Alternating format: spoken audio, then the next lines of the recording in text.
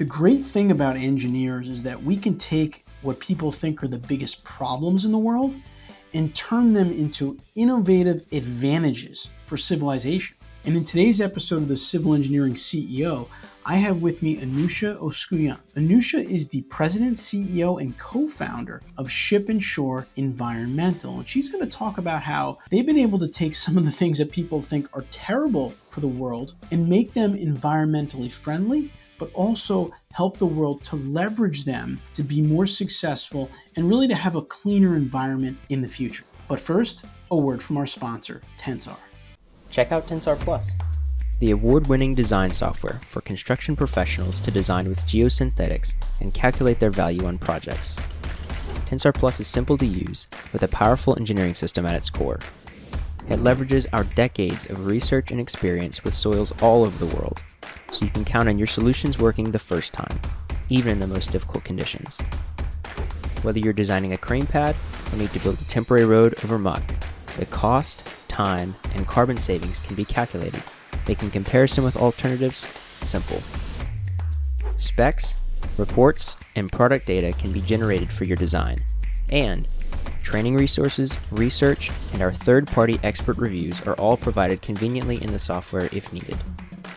Usable both online and offline, the app is available in browser and on all major mobile platforms. Whatever you're working on, Tensar Plus is your toolbox for success. All right, now I'd like to welcome my guest onto the show for today, Anoosheh Mostafaei-Oskouian, President and CEO of Ship and Shore Environmental. Anoosheh, welcome to the Civil Engineering CEO.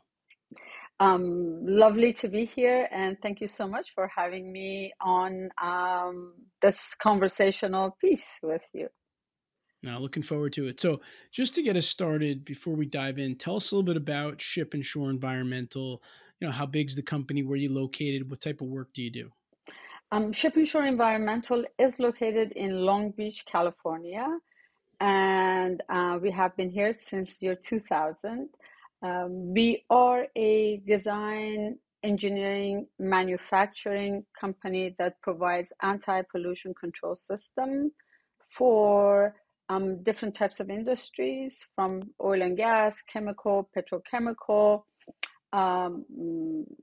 and solar manufacturers, car, battery, just all different types. Anyone that can potentially use any chemicals in their facility to make products, and if it becomes large enough of a quantity, they cannot send their emission out to the atmosphere, which is governed by the EPA here in US, as well as a lot of local agencies. So we do the project from A to Z, from design all the way to execution and installation and verification. Our footprint goes all the way across to Canada and some every now and then Mexico. We have presence and a sister company in China that does projects and systems for China in China. So we have shared technology with them, and our goal is truly to make sure that we tackle any type of pollution that gets out to the atmosphere.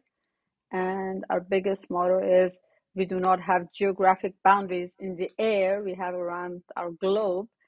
Therefore, wherever we manage to do projects, we just made our earth a better, cleaner place for all of us to breathe. That's great. And just roughly, about how many employees do you have right now?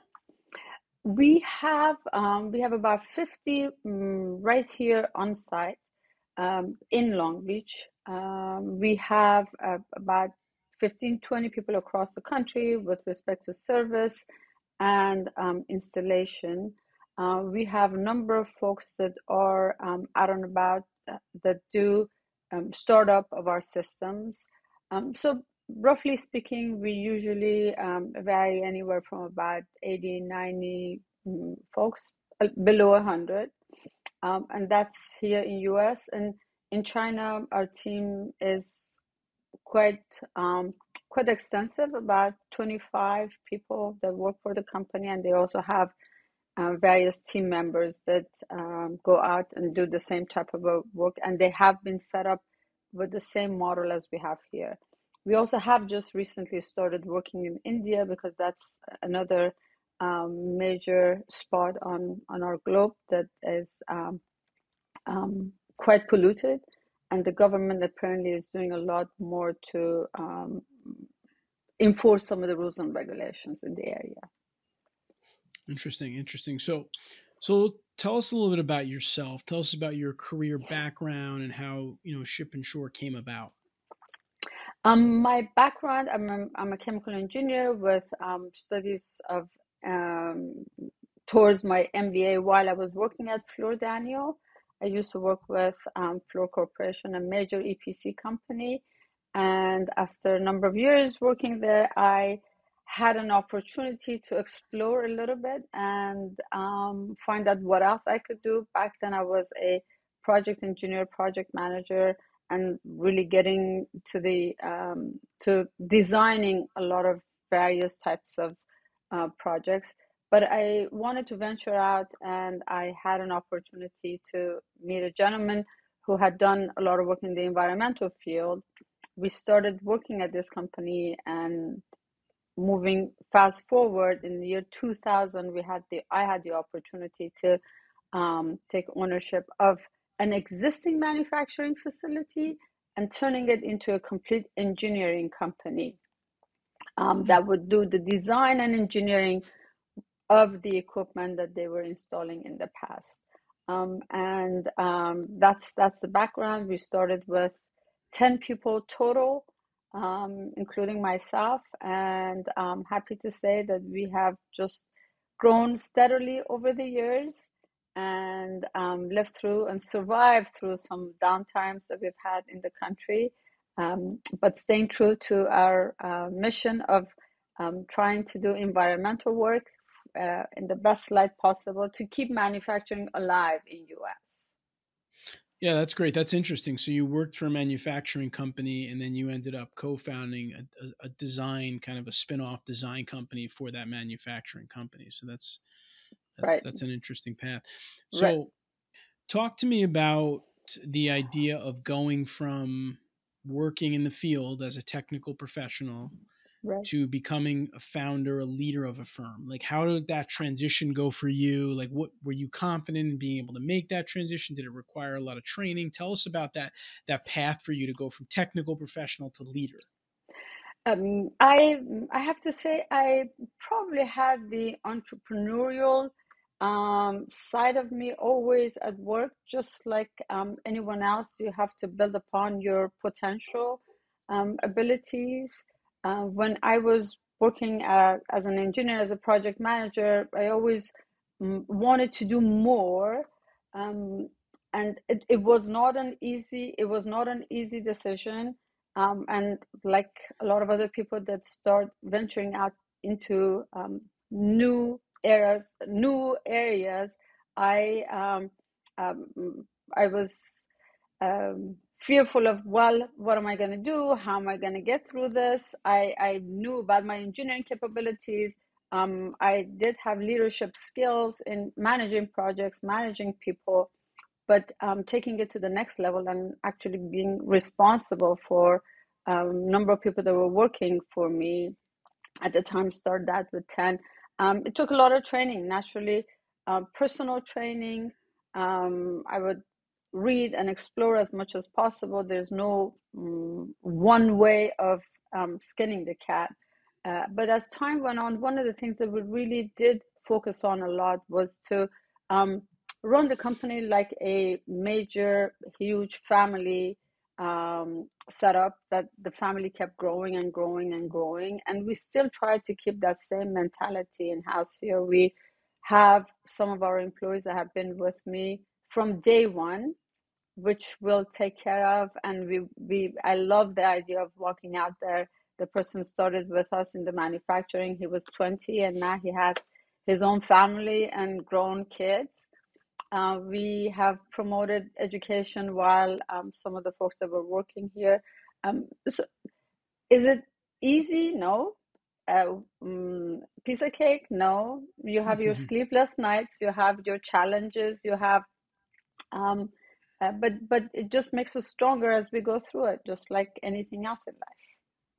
Yeah, for sure, for sure. And you mentioned challenges, and I guess one of the things I wanted to ask you about is, obviously, while things may have improved in recent years, there's still a lot more men than women in the field of engineering. And for you, as a woman, as a leader in the field, how did that affect you as you grew in your career?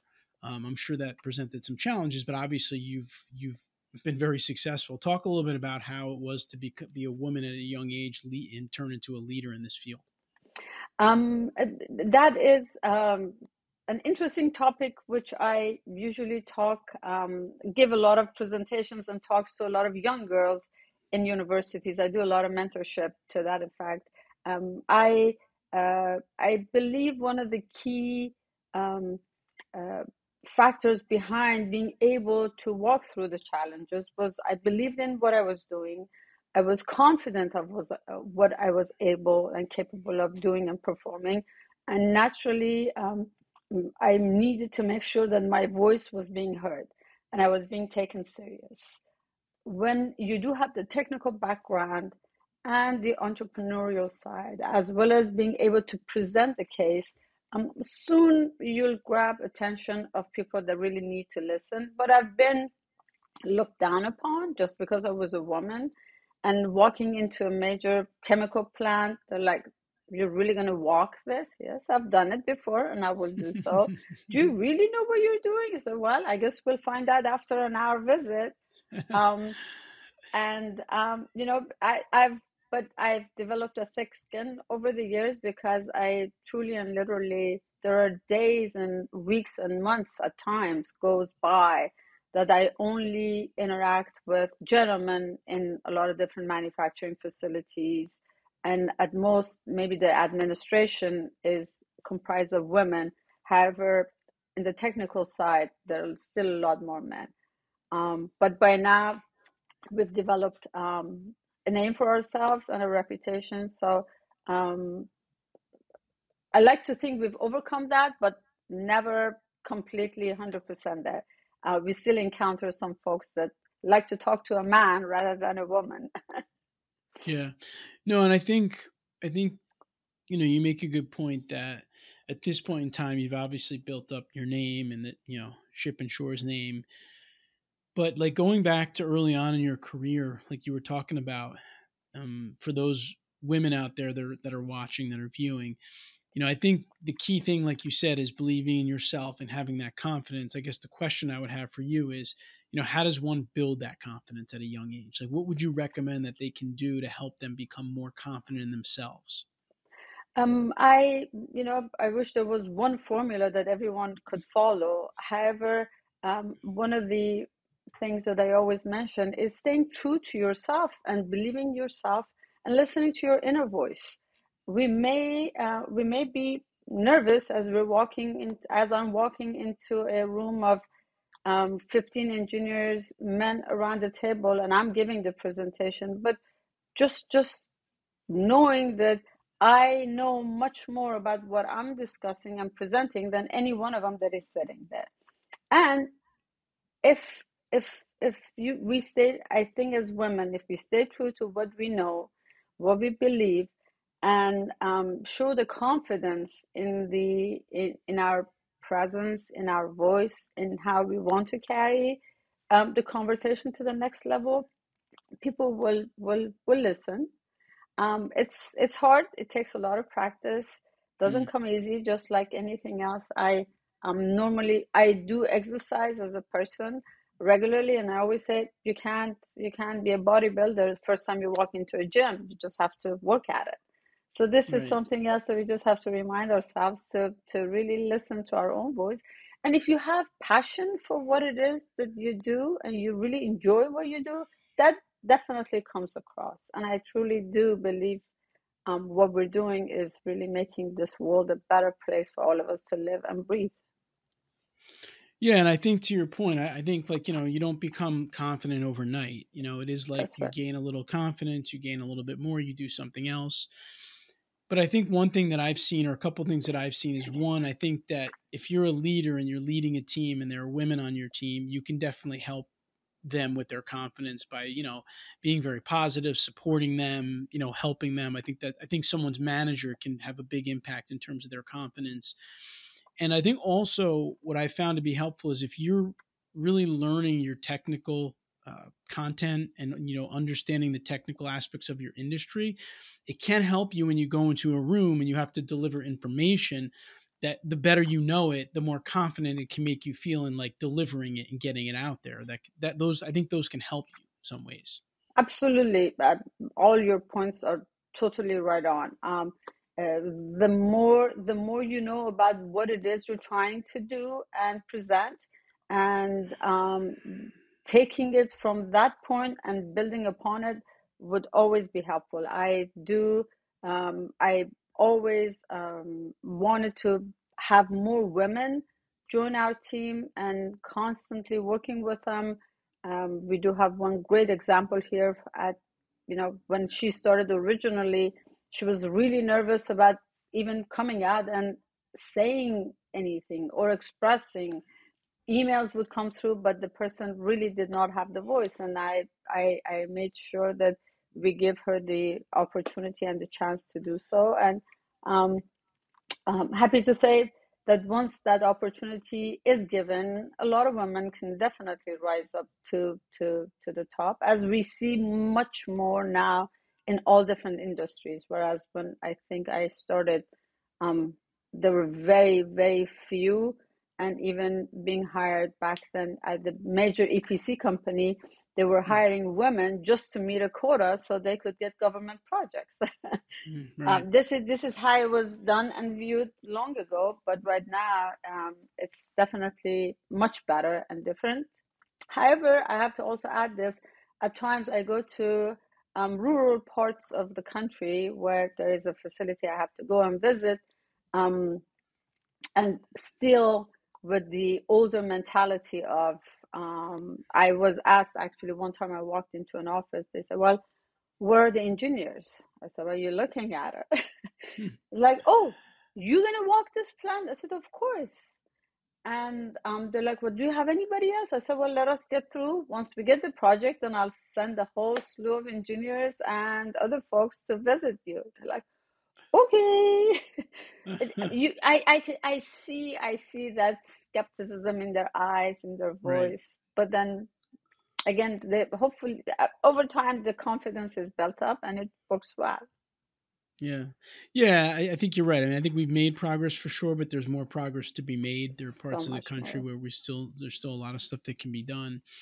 But again, it goes back to, like you said, believing in yourself, regardless of the situation, and doing what you kind of know you can do. You mentioned earlier, you have some employees that have been with you a long time. They have families, they're growing with you, which is great. Talk a little bit about, kind of that balance between work and home. I mean, especially as a leader, I know that there's so many different balls that you're juggling. Like, how have you in your own life tried to kind of remain balanced as a leader, still having that personal, life and downtime for yourself?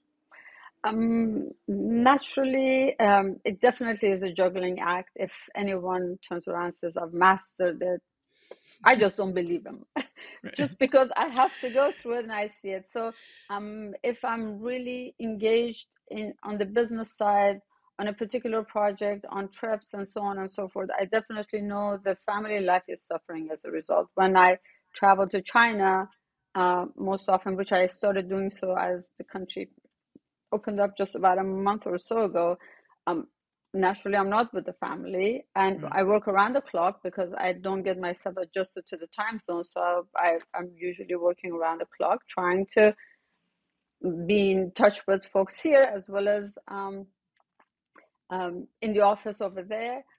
So at any given time, I believe one side of this multiple faceted life that we try to live will suffer a little bit as another side picks up momentum. Staying healthy, trying to exercise and keep my mind focused definitely helps. I am married and I do have a wonderful son who's in college. So I do play a mom. I do play the role of a wife. I do keep up with this, and I'm very involved in the community. So I just trying to stay focused on it and never losing the sight, even if one side I believe mm, is on the lower side of attention. I try to manage it by overcoming it when I'm back and try to put more focus on it. Not very easy, but it's definitely doable. And I highly recommend a lot of times when I have gone to colleges and talked to young girls, some of them say, well, I like to have a family. I don't know if I want to become an engineer. I don't know if that would be a path moving forward. And I believe our generation is nowadays thinking that it should be easy and maybe I don't have to work that hard. But I always encourage them that, it's not easy, but it definitely is doable and it's definitely manageable. Yeah, that's great. Yeah, I mean, I think you're right. I think the thing about work-life balance that's important to remember, to your point, is that it's not like an engineering equation where you can just do the same thing and get the right answer. It's like there's always a lot of different variables. There's always a lot of stuff going on. You kind of just have to see how it is at each point in your career. And then, some points you might have to do some more stuff at home. Some points you might have to do some more stuff at work. It just depends Right. on, what happens to be going on in your Right. life at that time. So you started at working at a manufacturing facility, you got into design, but you still do a lot of work in manufacturing facilities. You talked about the environment, a lot of the good work you do around the environment. A lot of people will think this idea of manufacturing and the environment is like opposites and like manufacturing is bad. So talk a little bit about how that's not the case or that can be balanced. Talk about manufacturing versus environmental sustainability. Absolutely.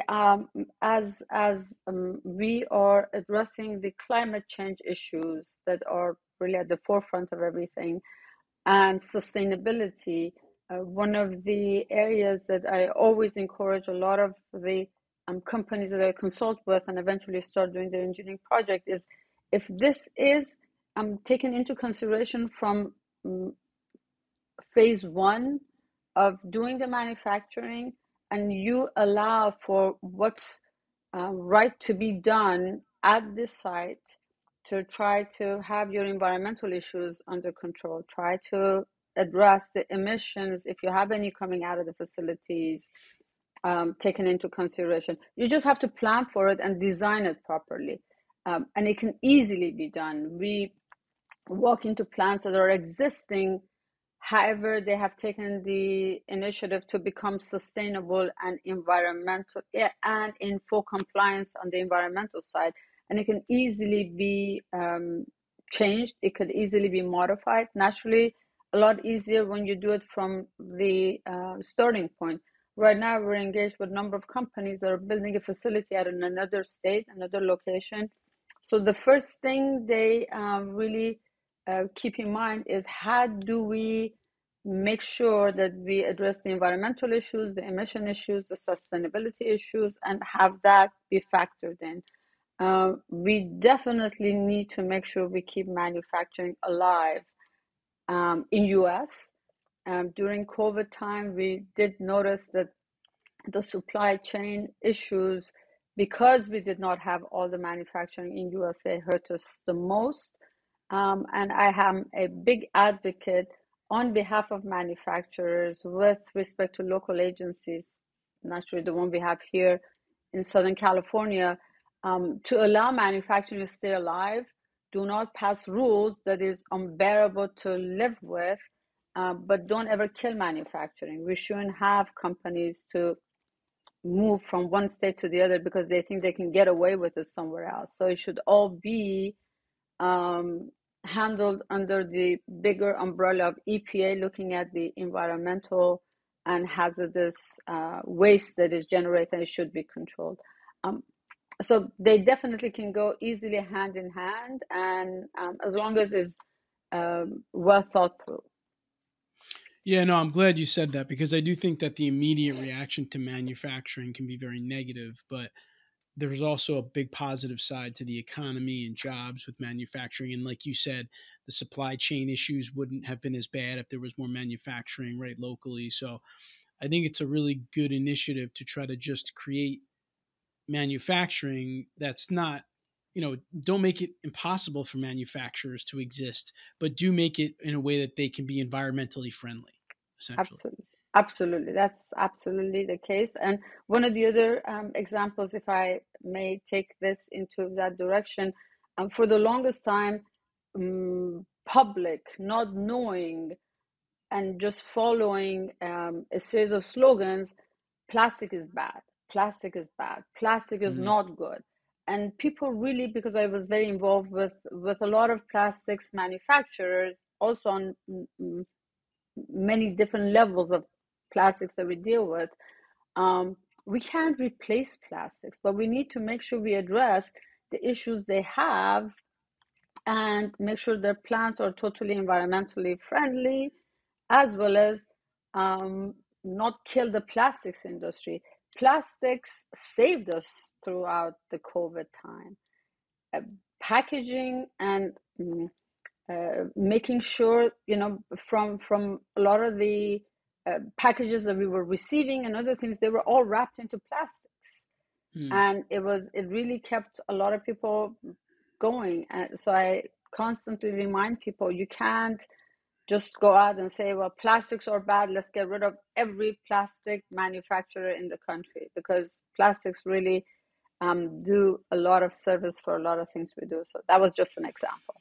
Yeah, no, it's a good example, because I think, to your points, there's a lot of things that people will react to as negative things, like manufacturing or plastic, but they're forgetting about the positives that come out of those things. And I think as engineering professionals, we can try to come in and say, hey, listen, we want to kind of minimize the bad sides of this, but we want to build on the good sides of this and what we can kind of use it for in the long term. Absolutely. Absolutely. There's always ways. Leave it all up to us engineers to think of a solution, to think of a way to make things better. Absolutely. So I know Ship and Shore Environmental is really interested in being innovative and creating innovative solutions. Right. Can you talk about either a project or a technology that, as an example around your commitment to environmental sustainability? Absolutely. One of the areas that we do focus on, I may get technical for a minute or so.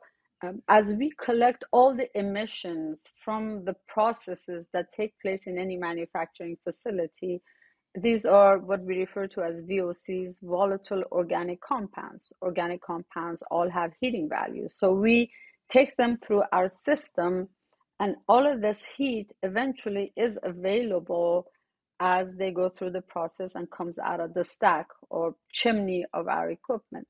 So what we did was we started capturing all of that heat that is available to them. It's basically going out. So we said, we're turning all of your VOCs into assets, and brought the heat back to the plants. They can use it for space heating. They can use it for process heating. We can generate steam for facilities that do need steam and require steam to use. So that was one of the areas we were very effective. As a matter of fact, we were able to allocate a good part of a lot of the incentives that were available through different agencies throughout the country to come back to any manufacturer that does their project with efficiency in mind and bringing the heat back to the plant. So incentives were applied, and as a result of doing this in a few different ways, few different designs that we had, it was, most of their project was paid for by the government, because as a whole, there is an initiative that's been out there for the longest time: reduce your utility consumption and try to take advantage of what you have available. So that way the projects become incentivized. That's great. No, I love that. And I think it's really great, because what you're doing is looking for areas where there's waste, or people think it's waste, but using it effectively and not wasting it, and being able to reallocate those resources to something positive, which is great, which is something we need to do in the Absolutely. future. Absolutely. I wish there was major projects done and allocated. They're extremely expensive, but turning all of the waste we have, waste to energy project, all of the waste that goes into landfill, all of the out of the bottles and plastic jugs and everything else that people just throw out. If that was ever sorted and done properly, it could, it could save our lands from becoming landfills and generate energy, and you can easily generate electricity, and power plants can be built. So Yeah, no, it's powerful stuff for sure. So I know you're big on community engagement and social responsibility. How have you kind of integrated those things into the culture at Ship and Shore? I naturally, as a person, I have a few different areas that I like to enhance my life with. And I'm very involved in the community that I live, as well as trying to do mentorship programs. One of the areas that we have been very involved with is um, allowing summer programs for some of the high school students that we have had for the last few summers. They come in and do projects, and we try to uh, encourage them to go into engineering fields, which is great. And they see a lot of things here hands-on, which is a great opportunity. I do a lot of mentorship at various universities and colleges that are around, encouraging women to become engineers. And once they are here working right along the side with some of our engineers, um, the company sees that as well. Um, and they become encouraged to do the same type of a thing. We've had a number of our employees that have been with us for a long time. Their children, their kids, their daughters and sons have come here and have done that. The work, or at least the internship for a while, and eventually have selected to go that direction.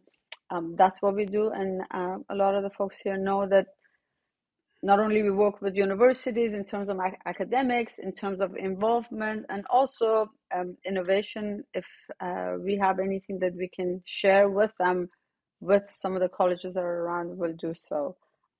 That's great. And just trying to remain involved as much as we possibly can. And we're here in Long Beach. We've done some great projects at the port. So every now and then we get involved with them and get some of our folks to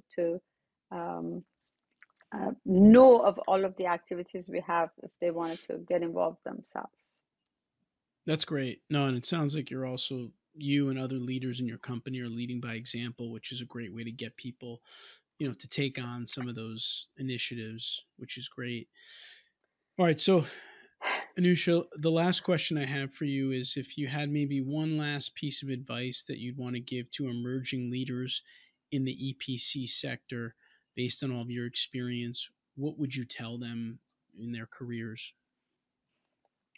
Um, if I had to really, even though it may sound very cliche, but believe in yourself, believe in your own inner power, and stay true to yourself as well as the people that you are dealing with, and uh, treating people with respect and having integrity in what you do really goes far. And I see it day in, day out. We have clients that we haven't seen for years and perhaps decades that'll come back. I actually had a chat with someone not too long ago. He says, I remember you from 20 years ago, and I couldn't believe when I read this article about you. Um, and um, and your sincerity really stayed with me. So some of the good qualities that a human being should have. Sometimes every now and then in the fast pace of life we forget. But more than anything else, truly stay true to yourself and believe in yourself.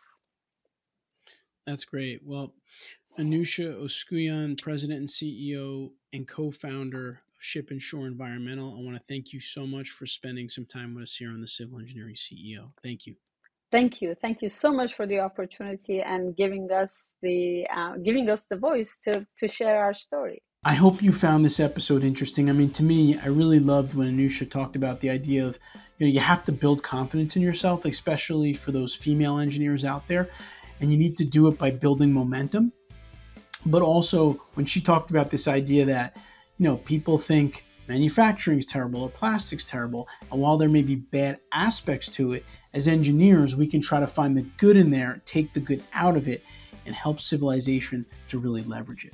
If you enjoyed the episode, please consider subscribing to our channel here. We put out videos like this on a weekly basis to help engineers become better managers and leaders. I'll see you next week.